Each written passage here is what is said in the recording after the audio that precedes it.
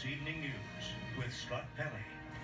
The White House said today it does not believe that the president is under investigation by the FBI. The question came up because of President Trump's insistence that his phones were tapped during the campaign on orders from President Obama. Contacts between the Trump campaign and Russian operatives, U.S. intelligence has concluded that Russia did meddle in the presidential election. But one top U.S. official told us so far there is no evidence of collusion between the Russians and the Trump campaign. FBI Director James Comey repudiated Mr. Trump's wiretapping charge.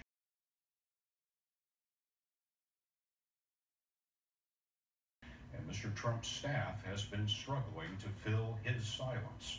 Margaret, with respect to the Department of Justice. The White House says that Mr. Trump may have been swept up in surveillance that was not directly targeted at him, though the president has claimed it was his phones that were tapped, an allegation denied by former Director of National Intelligence James Clapper. There was no such wiretap activity mounted against the president-elect at the time, or as a candidate, or against his campaign.